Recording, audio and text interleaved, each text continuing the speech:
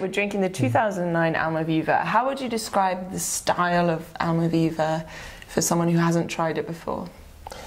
Well, it's, first of all, Almaviva is a blend, is an assemblage of different varieties, mainly with Cabernet Sauvignon and Cabernet, Cabernet Franc, and some Petit Verdot and Merlot. So it's tried to be an accessible wine with lots of red berry fruits, especially cassis in this particular terroir, but also certain creaminess in mouth, all in elegance, finesse, and the long finish. Yeah.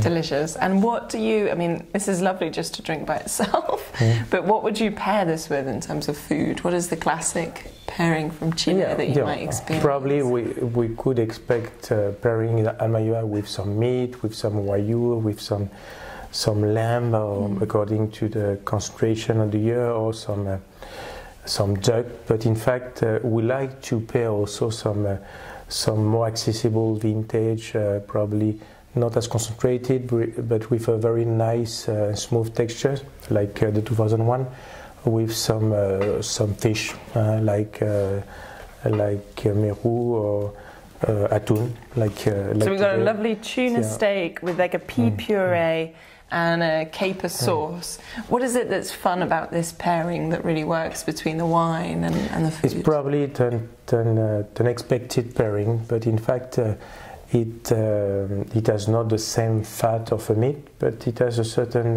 texture and taste that will fit with this nice texture and accessible vintage. Yeah. Fantastic. All right, well, let's get started.